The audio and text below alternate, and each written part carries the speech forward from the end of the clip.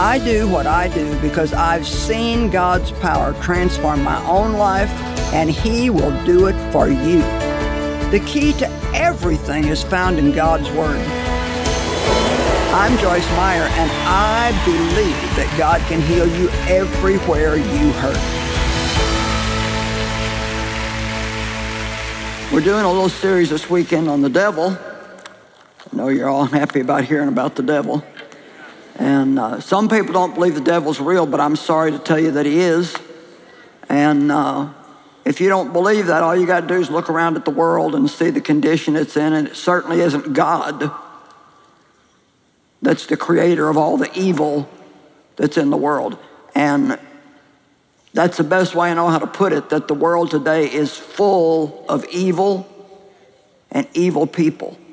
And we blame the government and we blame everything, but behind it all is the devil.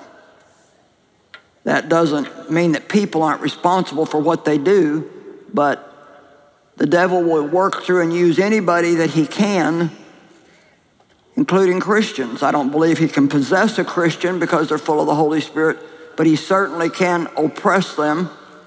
How many of you believe the devil's ever used your mouth to, I have to definitely say that there's been times when he's used mine to hurt people and to say things that were just really downright stupid. And so he'll use your attitude, your mouth, certainly try to put all kinds of wrong thoughts in your life, because I always like to say, where your thoughts go, where the thoughts go, the man goes. It's just like you think about a hot fudge sundae long enough, you'll probably go get one, no matter what time it is, no matter how far you have to go. It's amazing how our thoughts affect our feelings and our emotions. And so it's very important that we realize the devil is a real entity. E.M. Bounds said in his book, the devil is a person, not a person like we are with the human body, but a person with a personality that's very evil. And the devil really is to be respected. Don't ever make fun of the devil or think that he's just a big joke, because he has a lot of power. But one thing he does not have any longer, because Jesus took it away from him, is authority. We have authority and power. Luke 10:19 says, behold, I have given you, not I will give you, but I have given you power and authority to tread on serpents. That's the way he appeared to Eve in the garden, as a serpent, to tread on serpents and scorpions. I've given you power over all the power of the devil, and nothing shall by any means hurt you. So you have power and you have authority, but it's up to you to use it. And that's what we're going to talk about this morning. We're going to talk about being a little more aggressive, not being so dull-headed and just let the devil walk all over us and do nothing about it. But 1 Peter 5:8 says, resist the devil at his onset. You don't wait until you've been a broken down mess for 3 months and then finally takes a truckload of Christians to come pick you up. You resist the devil at his onset, and don't feel sorry for yourself when you have trouble. That's one of the best ways to invite the enemy in.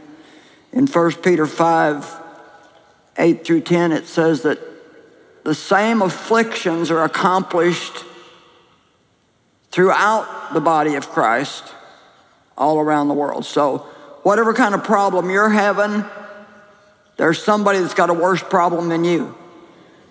Amen? And so first scripture you're going to read is Revelation 16:15 out of the Amplified Classic Bible. And it basically says, stay awake and keep your clothes on. Which is an interesting scripture. If you don't understand it spiritually, you're going to go, huh? He says, behold, I am going to come like a thief. Blessed, happy, to be envied is he who stays awake alert and who guards his clothes, so that he may not be naked and have the shame of being seen exposed. Now, isn't that an interesting scripture? That doesn't mean to go sit in your closet with a shotgun and guard your clothes all night. He's not talking about these kind of clothes. He's talking about spiritual clothing. Maybe that's a new thought for you. Maybe you haven't really comprehended that you have spiritual clothing, but all throughout the Bible it tells us to put on some things and put off other things. And both of those terms, put on and put off, are action words. They require you to do something. I've never yet gone in my closet and had my clothes jump on my body. I've had to pick them out and put them on, and many times I don't like what I put on. I don't look good in it, so I'll take it off and I'll put on something else. And trust me when I say that there are many Christians going out in the world today dressed spiritually in things that don't look good on them.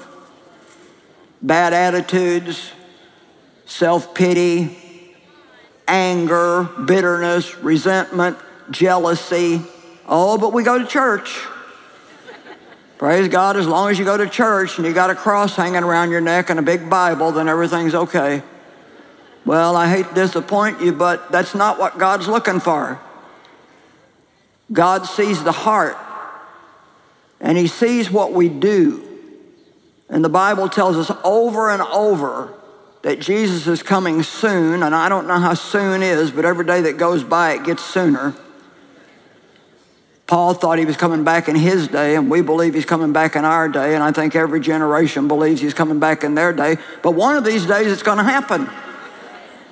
And there are signs of the end times, and more of them are being fulfilled all the time.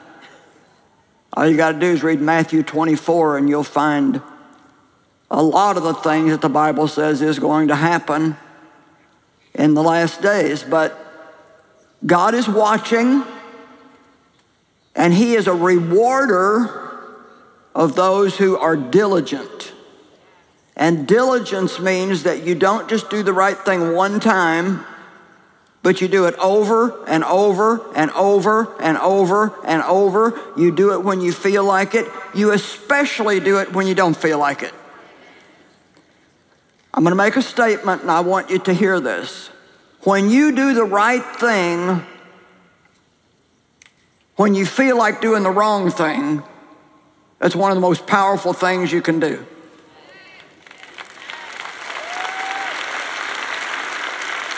I'm going to say it again. When you choose to do the right thing, when you feel like doing the wrong thing, it's one of the most powerful things that you can do. God may want you to be the aggressor and go and make peace with somebody who has hurt you, and really everything in you says they should be the one coming to you. But you know in your heart that God wants you to be the aggressor and go make peace. The Bible says when you bring your gift to the altar, if your brother has aught against you, you go to him and make peace, then come back and bring your gift to the altar. Well, that's not an easy thing to do.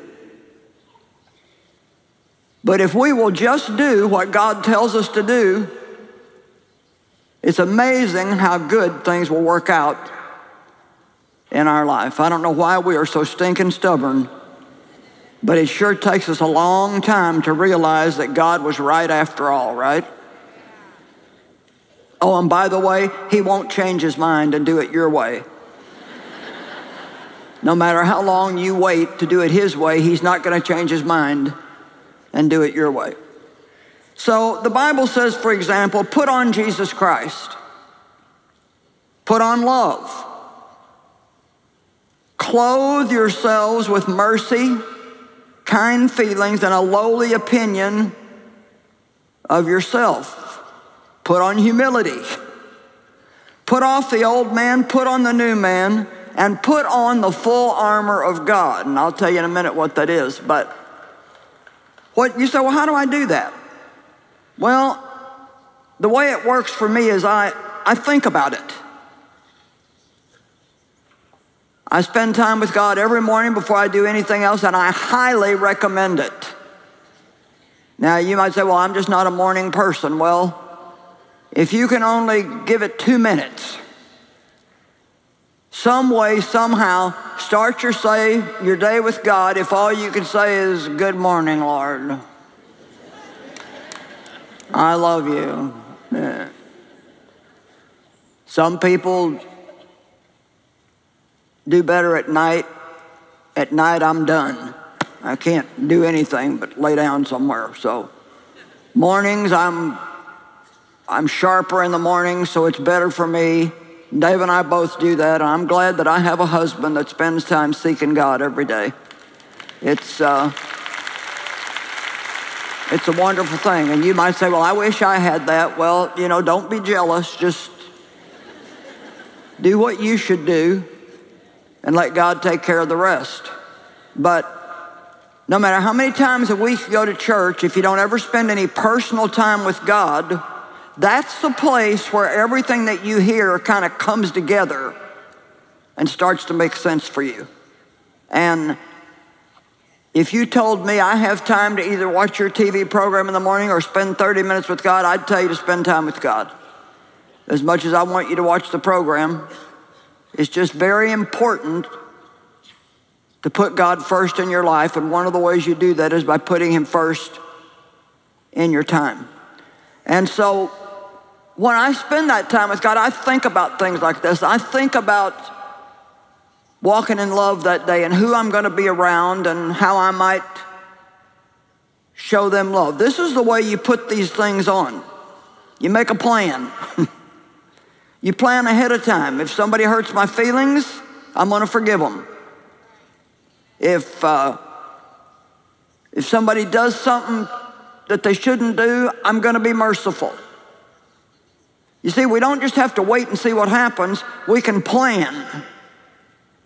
Does anybody understand me? You just take 10 or 15 minutes in the morning and you think about these things. I put on Christ, which means you put on his nature, you put on his behavior. Jesus, I want to be like you. I want to represent you. We are his representatives in the earth, and for many people, you are the only Jesus they're going to see. And so that cross you wear around your neck, all that does is tell them to watch your behavior. Go ahead, stick a bumper sticker on your car and then speed. And make dirty signs at them when they do something you don't like, and then expect them to believe that your Christianity has any value. You see, that's the problem today. We yell, I'm a Christian, and then we don't act like it, and so the world doesn't respect us. And you can't blame them. And really, by and large, the church today doesn't have the respect that it should have. And it's because we don't act the way that we should.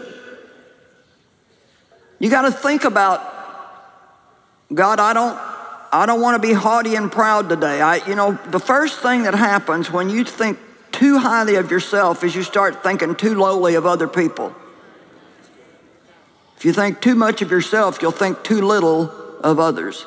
There's nothing that aggravates me worse than to see a spiritual leader mistreat people underneath him.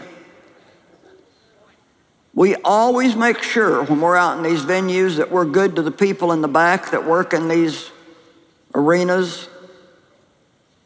We're friendly with them, good to them. Many times we give them books, or the guys will take them something to eat. And over and over and over and over again we hear, there's nobody that comes here that treats people any better than you do. Well, that's the kind of report we should be having about our behavior. Your friends should say things like, nobody makes me feel any better than you do. When you're with somebody, they may not remember everything you said, but I'll tell you what they will remember, how you made them feel. And if you make people feel valuable, that's what they need. Because the devil is really busy trying to make people feel worthless. We said last night, we know the devil's real. At least I know he's real. And we already know he's going to lose. He's fighting a battle that Jesus has already won. We're just walking it out. And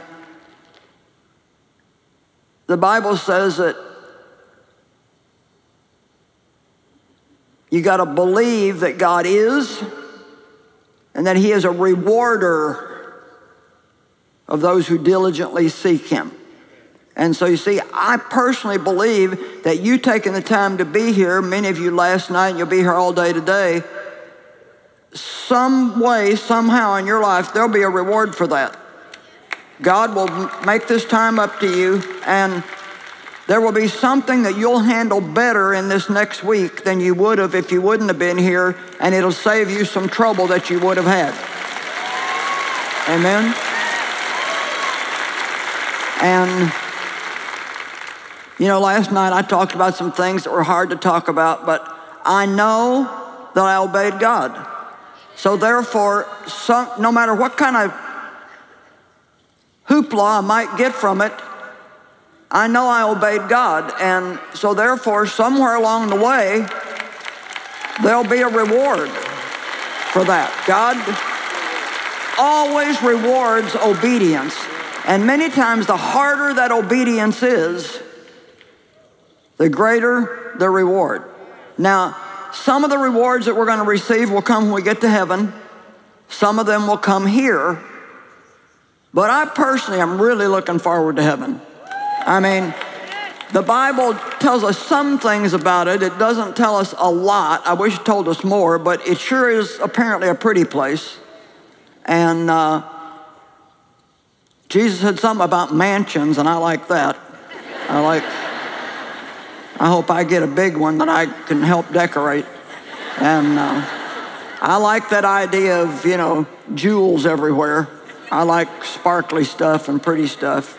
And hope I get to do a seminar with Moses and Paul and Peter, you know, get to preach to somebody with a few famous people. But we should spend now preparing for there. Amen? Listen, even if you live to be 100, that's like a grain of sand on all the beaches in the world compared to eternity. You got to think about this. If you're here today and you've not surrendered your life to Christ yet, or if you're watching by television and you haven't surrendered your life to Christ, you're still trying to live your own life your own way, why don't you let today be the wisest day of your life? Do the smartest thing you can ever do. Repent from your sins, turn away from a life of sin, and tell God, I'm yours, you do with me what you want to. Let me tell you, people who think there's no God are going to be very surprised in the end. And I always say, if I spend my whole life believing all this and I turned out to be wrong, I still haven't lost anything. I've been happy while I've been here. But if you, on the other hand, spend your life not believing and you're wrong, you're in a lot of trouble. Amen? Because then there's no time to fix it. So just remember that, you know, maybe in order to obey God, you got to lose a few friends. You know, if you're going to be a God pleaser, then you can't be a man pleaser. And sometimes when you don't please people, then they don't want anything to do with you. So let's just say you lost a few friends. Well, you know, that's much better than losing your soul. Amen? And so I'm really encouraging you. We're living in dangerous times, and I feel a real urgency in my spirit to encourage people to make a deeper commitment than ever and start really being obedient to God. You know, don't compromise and think that, well, it's just a little bit and everybody else does it. You know, one time I was murmuring to God because I felt like there were other preachers that I knew that seemed to do things that God wouldn't let me do. And I was like, well, why is it that, you tell me I can't do this, I can't do that, I can't see this movie, and they go, and I can't do this and I can't do that. And he just simply said, look, you've asked me for a lot. Do you want it or not? And I decided I did. So I've had to make a few sacrifices along the way. In Ephesians 6, it talks about putting on the full armor of God. It's armor that God supplies, but it's up to us to put it on. And Ephesians 6, 10 through 18 are certainly worth your study. It says to put on righteousness. Now, what does that mean? It means to know who you are in Christ. In Christ. Know who you are in Christ, and understand that your who is different than your do. I don't do everything right, but I am still right with God because I believe in Jesus.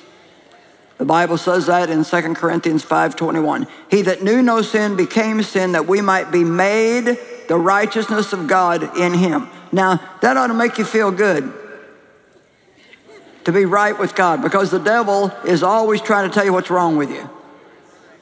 How many of you know you wake up in the morning, and if you're listening to him, the first thing he wants to remind you of is everything he did wrong the day before? Amen.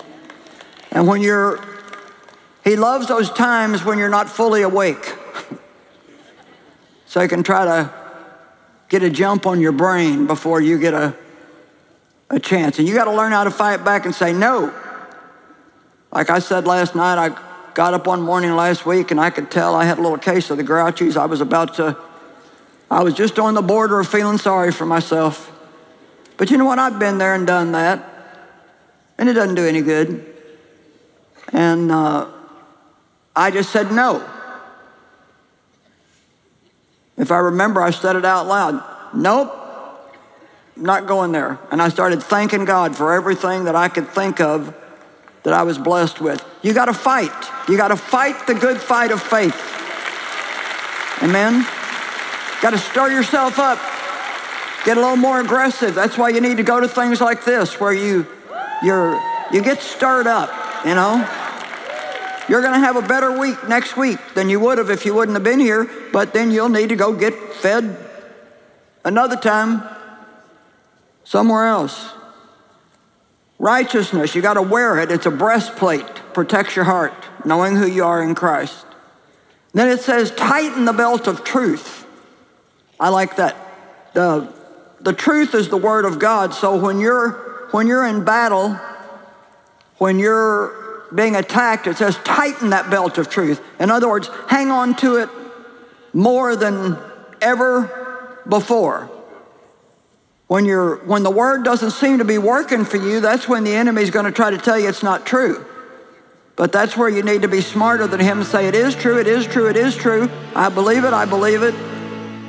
Have you been looking for a 365-day devotional? Well, look no further than the Promises for Your Everyday Life devotional from Joyce Meyer. There's a focus verse for all 365 days of the year, along with a prayer starter. Get your copy of Promises for Your Everyday Life devotional at joycemeyer.org/365devo.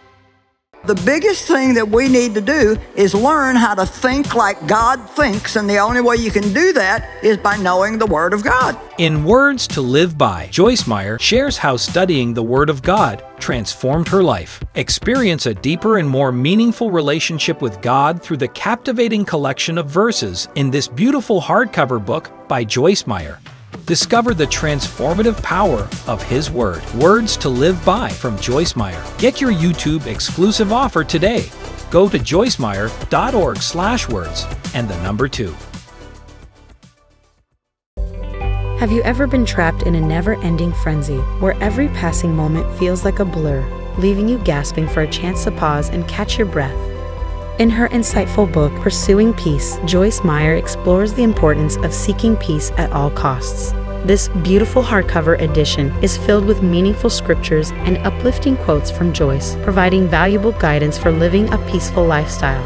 So grab a cup of coffee, find a comfortable spot, and embark on your journey to find peace. Remember, this limited-time YouTube offer won't last long. Go to joycemeyer.org/pursuit to get your copy today and start your pursuit of peace.